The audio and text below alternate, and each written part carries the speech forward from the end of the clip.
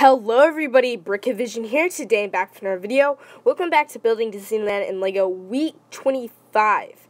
So this week I have made a bunch more progress on the Haunted Mansion and I can't wait to show you it. So let's get into it. So the first thing I did this week was I actually started building the perimeter for the second level of the Haunted Mansion. You can see that's how I did it there. It's just simple. It's a bunch of bricks.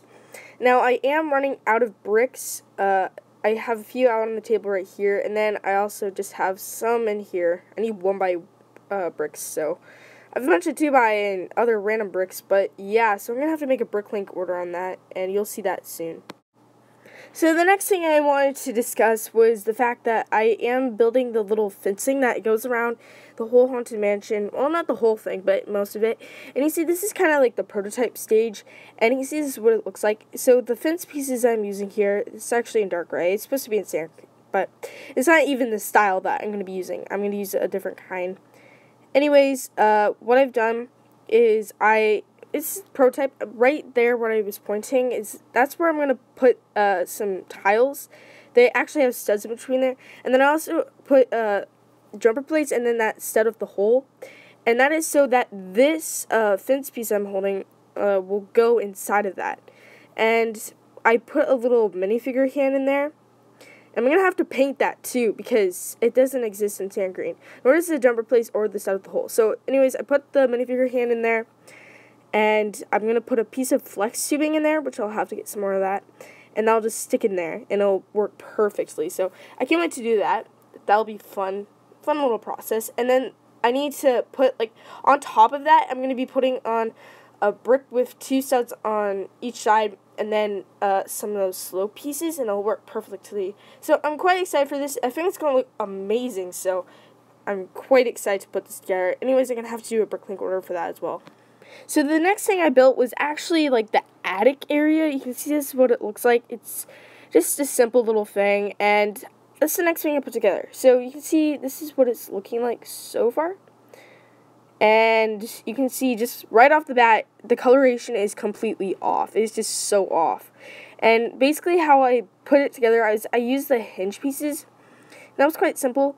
And it's sitting on the base with all the sand green plates.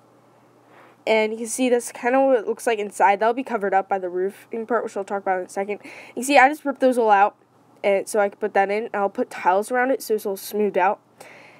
And that's what it looks like, basically. It's a nice little thing. Inside the windows, I'm going to put, a black bricks, I think. And now I'm going to talk about how I'm going to put the roof together. It's going to be a little difficult to do. So these are the basic pieces that I'm going to need to put the roof together. Okay, that's kind of weird. I need this rubber band piece, and then the 1x1 plate with the stud on the side. I'm going to need all those pieces, and also some studs. I didn't get those out.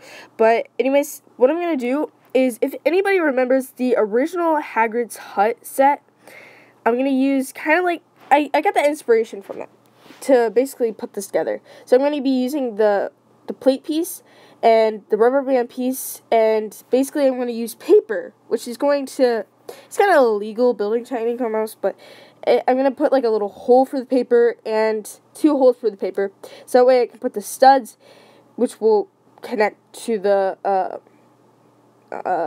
rubber band, and then the plate will go through that. So I think it's going to work out well. I'm actually excited for how I'm going to do this. I think it's going to be a great thing. And I'm just going to use black construction paper to do this. So yeah. So the next thing I went ahead to build was actually the base for the actual Haunted Mansion itself. Now you might have thought that I probably should have already done this already, but I didn't. So anyways, I just took 4 32x32 base plates, stuck them together, and that was pretty much it. And then I also took the actual Haunted Mansion itself, I put plates around it and just measured it out so I could go ahead and build the perimeter using these plate pieces. And then another thing I did was I started building the front staircase, and you see that there. And there it is on the actual Haunted Mansion for my reference picture. And then I also did a little bit of the brick wall here for the graveyard. Kind of the graveyard, not here, this specific spot. So anyways, that is it for this little part that I did. So this next thing I kind of put together is to do with the fence again. So this is basically my prototype structure of the fence I showed earlier. Except what I did here was I just wanted to mention the fact that this little wall part here is 7 bricks high, just about 7 bricks high. And I figured I could use that to actually put on the little fence part that goes up. So it works, and that is how I'm doing that. So for every time it runs into a wall, I can just use that, and it'd be much easier. So the next thing I started doing was actually just on the base plate again.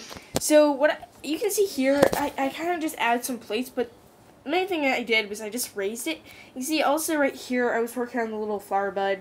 I just put that macaroni piece there. I don't think it exists in dark red.